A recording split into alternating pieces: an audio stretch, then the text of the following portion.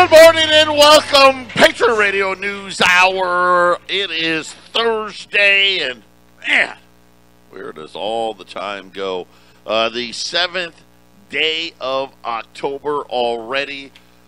I'm Joe Jaquin, CEO of the Patriot Trading Group, and our toll-free number, 800-951-0592. The website at allamericangold.com, and we've getting our transmitter problems behind us here. We're running at about half power right now.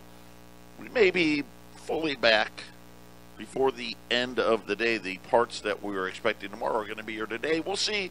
Fingers crossed. Joined like I am every day, my partner in crime, the man that's in charge of Colorado, Jason Walker. Jason, good morning, and how you doing? I'm better today. Yeah, it's had a couple of low energy days. I don't know if anyone out there is like me, but sometimes you can feel something coming on, and so you jump into fix yourself up mode. Clean up your lifestyle and try to ward off what it is. And I had a couple of days like that. I was able to fight through and get things done. But today I'm a whole lot better. See, everybody seems to be fighting a little bit of seasonal stuff, Joe. Well, you know what? The weather's starting to change, right? Here in the morning in Phoenix, it's a little cooler outside. I don't need to run the air conditioner on the way to work, as an example. Still, it's in the 90s still during the day, but I'm telling you what, it is really, really nice weather out here. I'm gonna suck it up and play around at golf tomorrow afternoon, and we'll see how that goes. I normally, when the prices get too high, that's when I bail on it, but my buddy had a deal at a course, so we're going to enjoy some of this great weather. It's always, it's our time to brag now when the weather turns here and we get out of those 100-plus days. I've had a ton of rain as well here, so all in all, it's a pretty damn good day out. Speaking of good day, hey, the Dow's up 500 points. Yes. I saw that. Yes, up 500, down 500, up 500, down 500. We've seen this before. These are things that happen at the end of cycles, where the Dow gets a little schizophrenic, not sure what it's supposed to do from one day to the next. But today's kind of I'll call it a garbage rally. The big news is that they've made an agreement on the debt ceiling. Oh. Not to actually do anything other than, you know what, we can't come to an agreement before we run out of money, so they extended it, Jason. So now the new debt ceiling is going to be December 3rd. Oh. Essentially what they did is they have allowed the Treasury to borrow another $500 billion. And that's how fast $500 billion goes. Isn't that doesn't even give you that doesn't even give you 2 months, Isn't that raising the debt ceiling? Yeah, they did, but it wasn't one of these. And it's so funny because they used to raise it by a number, because that would make sense. Hey, you know what? We're at 28 trillion, 29 trillion. We should probably take another check here at 30 trillion.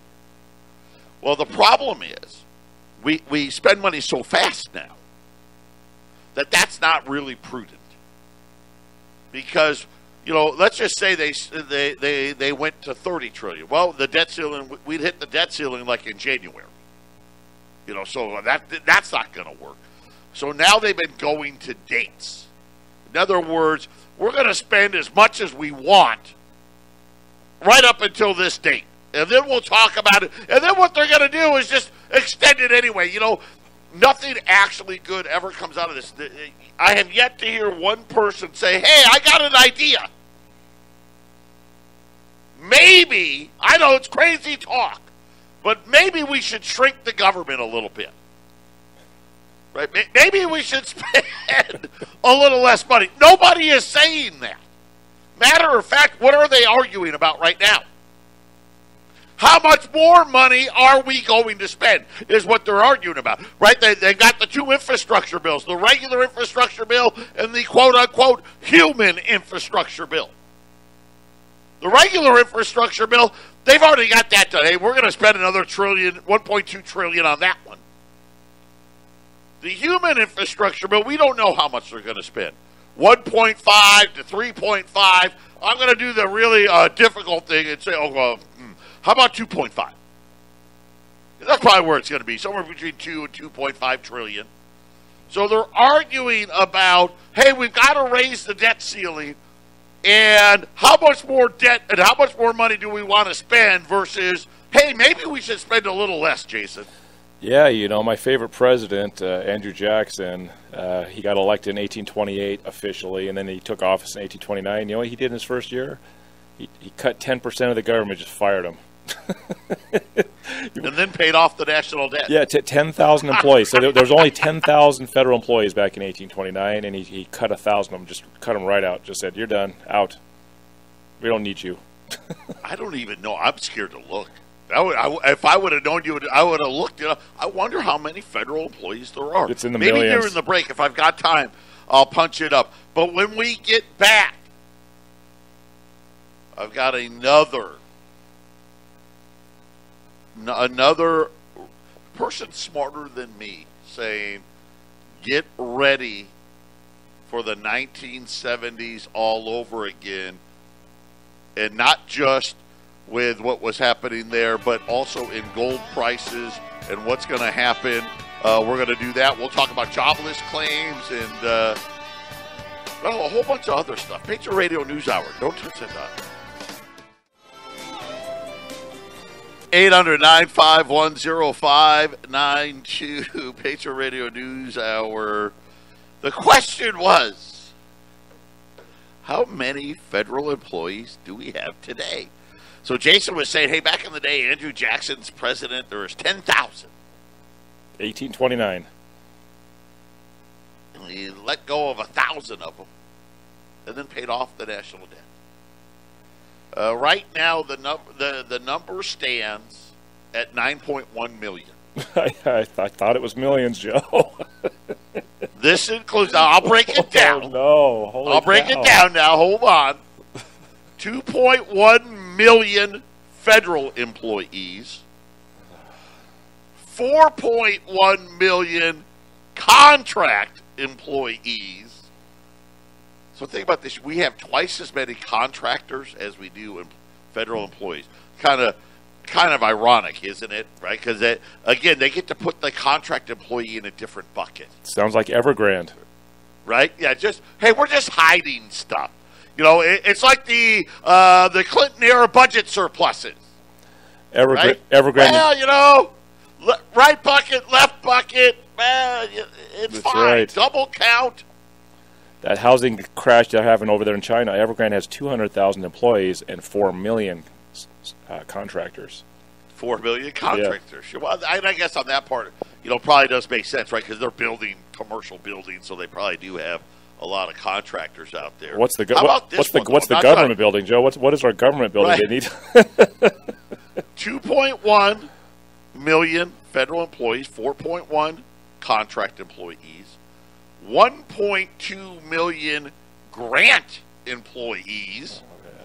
So, you kind of, and then there's 1.3 million, what they say is active duty military, and then another 500,000 postal employees. Now, why would that be in a different bucket? I don't know, but 3% of America works for the federal government. 3. Actually, you know what? Actually, you are correct in 3% of Americans. 6% of actual working Americans. Yeah, that's right. You have to double it. So you it. figure, we got about 330 million people in the country. The workforce is about 160 million. So yeah, it's. And I'm not going to disparage all government workers, but I don't think they work quite as hard as the private sector, Joe. I think these are relaxed workers. This isn't a knock on the workers at all. I mean, it's not their fault. I mean, it used to be, especially early on when I was going into the workforce. And, back then, you get, your parents would give you advice, your relatives, maybe your best friend's dad, whatever the case may be. Government job was way down the list. You don't want that job. It pays bad. Yeah, you get, time off and this and that and holidays, but it was viewed as a lesser job. Depending on what the government's doing, it may be insecure, You don't know what Republican or Democrat's going to get elected, and you just might get cut. You could just get cut. Now, nothing gets cut. That job, that's the coveted job. Oh, I work for the government. How lucky are you? Now it's job security. And it's just you never know where this show is going to go. I had no intentions of talking about it, but we bring it up. We're talking about debt limits. We're talking about spending. We're talking about how big is this government. And think about what Biden wants to do.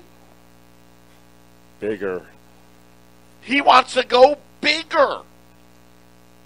Look at the places IRS. That's where, one of his big ones. He wants to double and triple the size of the IRS. And this guy, he's a scary, scary individual because more and more you hear these little leaks about how this guy's not in charge. He's just the puppet out there. But there was a really good article on dollarcollapse.com, and it was John Rubino was the guy that did it. We've done a lot of his stuff. You can also find it on at least a condensed version of it on Zero Hedge. But we're talking about, hey, where's gold going? What's up for the metal here? And he starts drawing these comparisons to the 1970s. And we've talked a lot about this. And he actually goes even further. So it's really, really interesting. And talking about how gold moves. And Jason and I know this. And a lot of our smarter listeners know this. Gold moves very, very quickly, followed by long stretches of, I'll say range-bound trade. Look at this year. Take this year, 2021. Gold is really just sitting between, say, 1670 and 1830. Right now, like today, 1760. Really hasn't done a lot. But, we had that big fall. Gold hit 2100. In 2020, fell real quick and is stagnated here. But this is how gold markets run. And then the next leg up, boom. Right? The next time we're going to talk about the next leg up in gold, we're going to be talking 3,000. And people are going to go, what happened? 4,000, what happened? And then you're going to have a stretch. In the 70s, there was only really two separate bull markets in gold. The first one was in the early 70s. Right? We went off the gold standard. We had the energy crisis, all that stuff. Followed by 1975, this year of correction. Right? Very similar to what we've seen. Take the end of 2020 in 2021, same thing, very similar pattern. And then another huge explosion to the upside for the rest of the 70s. And he goes in and says, let's look at some similarities, Jason. The first one he points out to a bungled exit from a pointless and costly war. Obviously referring today to Afghanistan. What were we talking about in the 70s? Vietnam. That's right. Right? The pictures of helicopters on rooftops and all of that stuff. Rising inflation due to excessive debt and artificially easy money. That's pretty easy, right? Yep. Check that box. Right? And again, just I'll go a step further. Just to add, Go ahead, Jason. the Afghanistan war for the 20 years averaged $300 million a day spending, and that just got shut off. Wow, $300 million a day. Per day for the entire 20 years. And you know what? Here's the funny thing. Jason said, I just got shut off. No, it didn't. They're just going to spend it somewhere else. Right, but they have to stuff it somewhere, Joe. Where are they going to stuff it?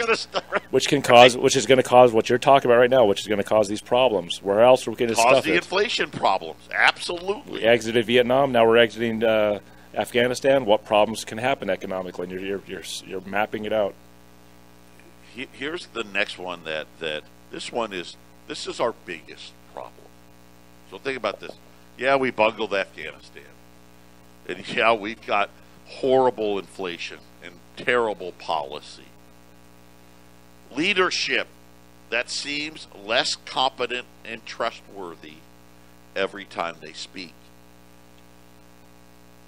Talking about Jimmy Carter, who up until Joe Biden, the weakest president that at least in the modern era, by far, without hands down. And for me, I actually think Joe Biden is truly not competent to do the job. There's a difference. His mental capacity is compromised. In addition to, he's already a typical lifer in Congress who did nothing, right? Passed no bills. Nothing's got his name on it. The Biden bills don't exist.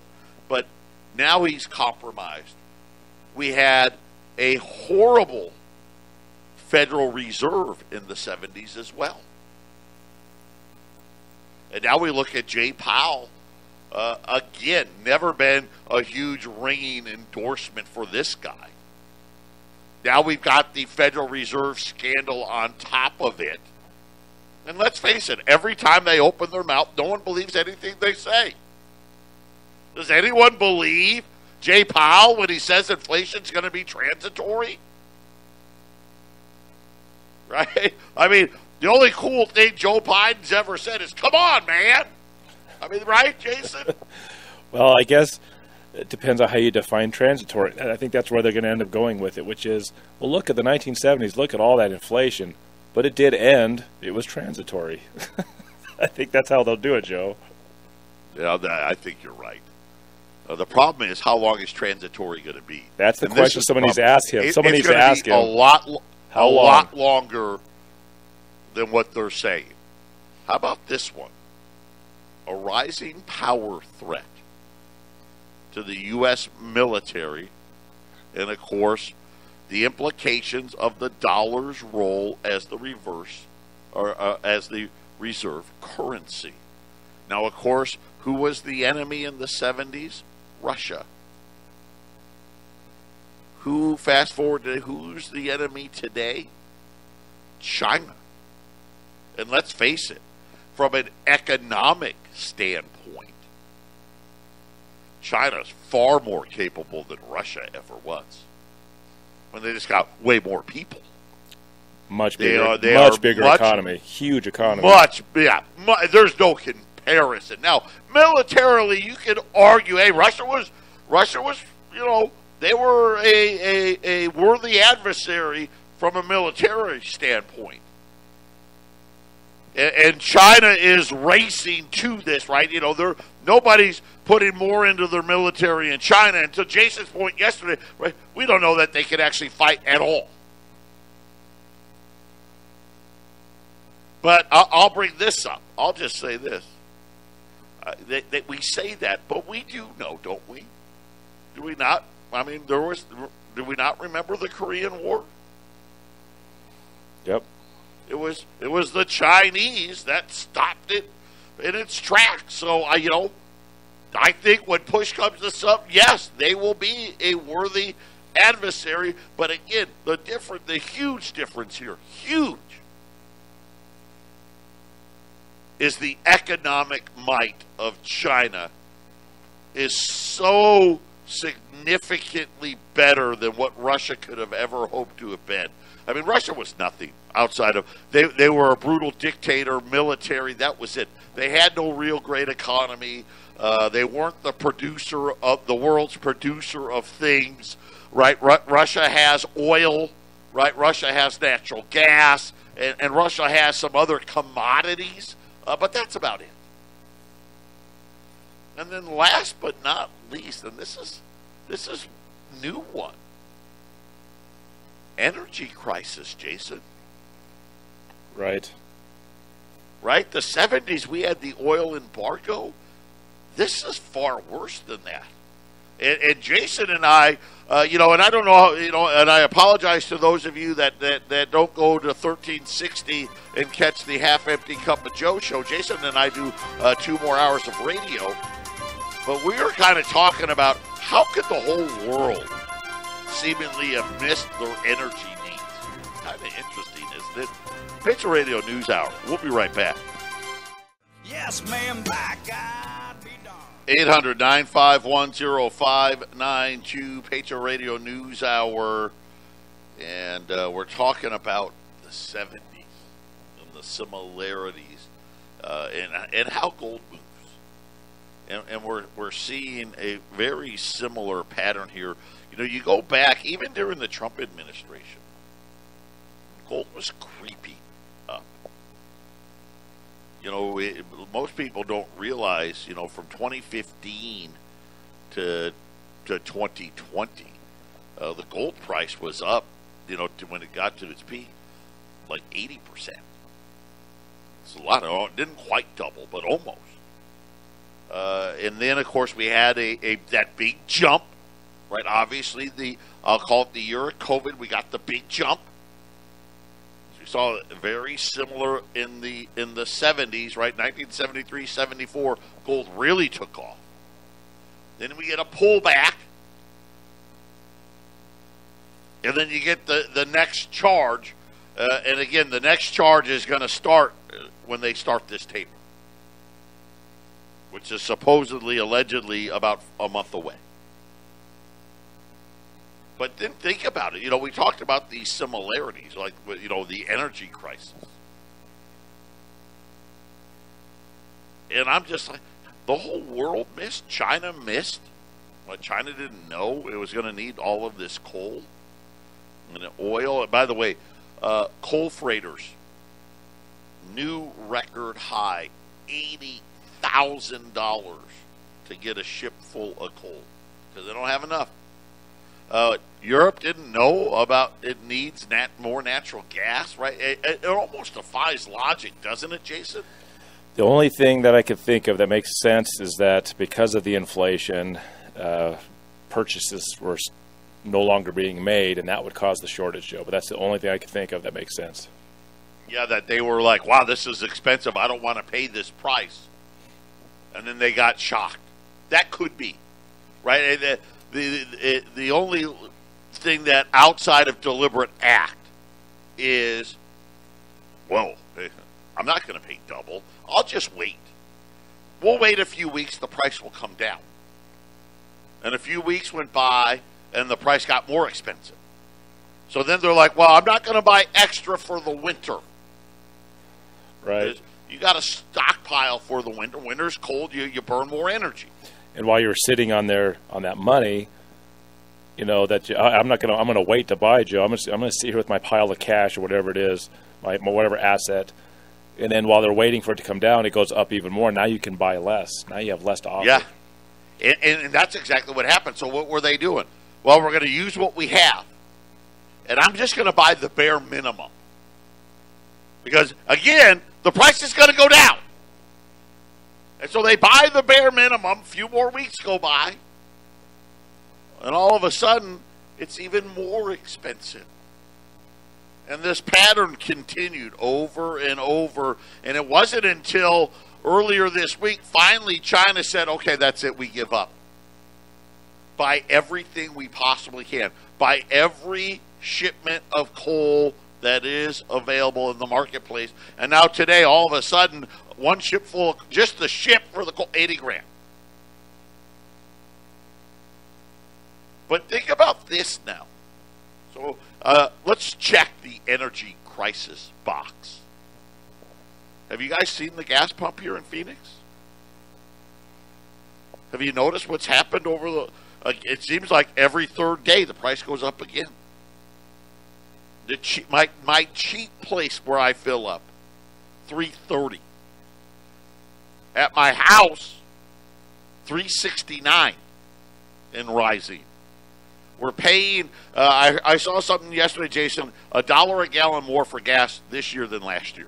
Yeah, that sounds right. It's about the same prices here, too. $1 a gallon more this year than last year. But think about the things we haven't talked about. We've got a pandemic going on, right? That seemingly will never end.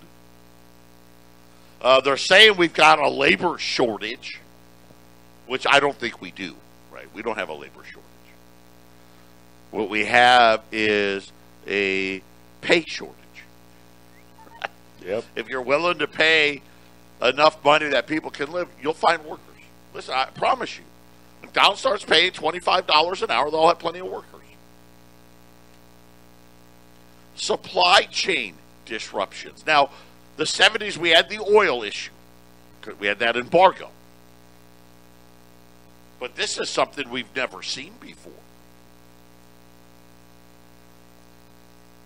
We're seeing now retailers are out there saying, hey, guess what? We're going to have stuff for Christmas, but after Christmas, it's going to be months before we get restocked. And mostly these are like your toy retailers, your sports retailers. We'll see what happens. How about immigration? The chaos at the border. We don't even talk about that. I mean, barely ever. I mean, think about this. A good month, 150,000 people cross. That's low. Last month, they were saying that number approached 300,000 in a month. Just absolute chaos. And then you top it off with this, seems like this societal shift, Jason, away from any form of rational and disciplined thinking, whether it be our economic policies, right? This, remember modern money theory, what a bunch of crap that was. Any type of rational thinking when it comes to how we handled the pandemic or government spending or any of these other things. You know, when you look at it, it's hard to understand how this isn't going to be much, much worse than anything we've seen before. Right. You know, we've got so much more debt now. We've entered this period where common sense and logical thinking got replaced with, I just want to do what feels good. Right? And I liken this to you know, all of us probably have someone close to us that's had issues with drugs and alcohol. And right now, this social societal shift is kind of the end of the peak right now, where you've watched your friend, his life's falling apart, and you're just waiting. Oh, this is going to end badly, right? The guy, you know, they're up 3-4 nights in a row without sleeping. This, that, the other. The wife's getting ready to leave them, and blah blah blah. Right? You know the crash is coming, and you know it's going to be terrible. That's kind of what it feels like right now. Patriot Radio News Hour. We'll be back after the break. 800-951-0592. Patriot Radio News Hour. Joe Jaquin, Jason Walker, and supply chain disruptions. It's a real deal here. We've got, I'm just going to tell you what I've got, because that'll probably make it a little bit easier. I've got 2520s at 2065. So 2520s at 2065. I've got about 100 more 20s, but they're going to be like 2,095 because you got to go up. You know, again, the lower end stuff is disappearing around here very, very quickly. I've got 25 $5 Liberties, and they're at $5.85. The next available grade in Liberties, there's over 200 of them. See how that works? But you're going to be paying about $625 for those. So, again, buy here at the low end. Buy here, you know what, you got, let's just call it about a 12-month reprieve. Very similar to 1975. Really very similar to 2007. We had gold run. You know, when in 2003, gold was $300 and change. By 07, right, gold got to 1,000, 1,050. Then it went all the way back to $700. Of course, and then it went where? From 09 to 2011, bam, right? It goes to 1,900. And I think this is kind of the same exact thing we're seeing here. We had gold creeping up in 2017 and 2018, 2019. Then it kind of shot up to 2,100. Boom. Get this pullback, and again, a pullback when it didn't make sense. Same thing happened in the 70s. Same thing happened in 2000. There was no reason for gold to pull back in 08, but it did. Same thing today. Look at all the news that went on in all of 2021. You know, and all the same headlines, right? What's wrong with gold? And you know, something's always the new gold, right? Tech stocks are the new gold. Bitcoin's the new gold. This is the new gold. There's only one thing that's gold, and that's gold. Period. And what happens is they lie to themselves. Wall Street has become so manipulated. You know, because Wall Street really is supposed to be about price discovery. There's no real price discovery. There's fake price discovery. Right? I mean, we've got a Fed with a balance sheet of $9 trillion of debt that they just made up out of thin air. They got interest rates at zero, right? They're manipulating the markets like the world has never seen. And calling it good news. How about today? Today is a great example. Jobless claims today fell to 326,000, which that's good news. But there is a problem with that good news. Because we know tens of thousands, if not hundreds of thousands of people have been, quote unquote, anywhere from fired to laid off to temporarily suspended or whatever you want to call it with the COVID-19, not getting the jab. And we are speculating the other day, I don't think you can file for unemployment benefits. And apparently that's exactly what the case. They say that businesses and lawmakers, that, you know, obviously, let's face it, the federal government's leaning on businesses to create these mandates. They said that thousands and thousands of holdouts are losing their jobs, and they likely can't collect unemployment benefits, Jason.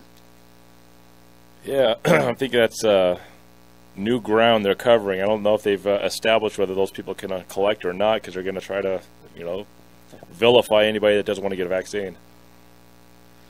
Kaiser, they just put 2,200 employees on unpaid leave today, as an example. And they said that the U.S. Department of Labor is expected to issue a rule mandating vaccine among businesses with at least the 100 people, right? That's coming. And as far as unemployment benefits go, only eligible job separation allows you to collect. So in other words, if you stole from a company and you got fired, you don't get to collect. Right? If you just stopped coming to work, right, you don't get to collect. If you did nothing wrong and the company lays you off, then you get to collect.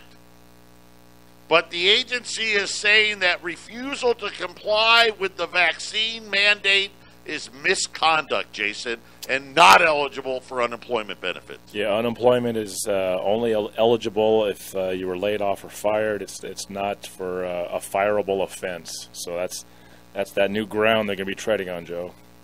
Yep, brand new ground. So again, a very mixed bag of picture, because we know thousands and tens of thousands, if not 100,000 people have been separated from the work. You're not getting unemployment. We just hired one in our office here, Joe. Well, Christina had to leave her position because she wouldn't. Wait. Someone's loss was our gain. We got a new employee at the radio station because of it. 800-951-0592. Patriot Radio News Hour. We'll be back after the break.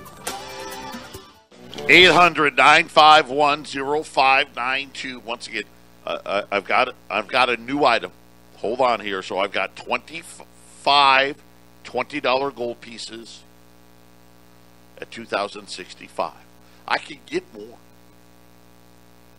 but they're just going to cost another $30 to $50 a piece.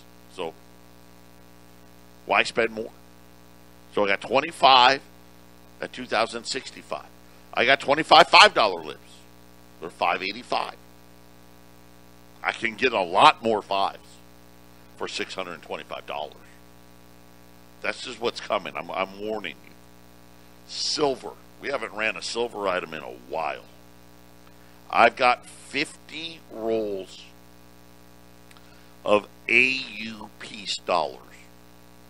And Jason will tell you this. These were about $800 a roll at the beginning of the summer. Yep. They're $680 right now, but I've only got 50 rolls. This is AU piece dollars. I mean, at the beginning of the summer, these things, my cost was like $37, $38. So $680 a roll on AU piece dollars. That's $34. And you know, AU is almost uncirculated. These things, they look, you know, I don't want to say they look brand new, but almost brand new. I mean, that's how good they're going to look.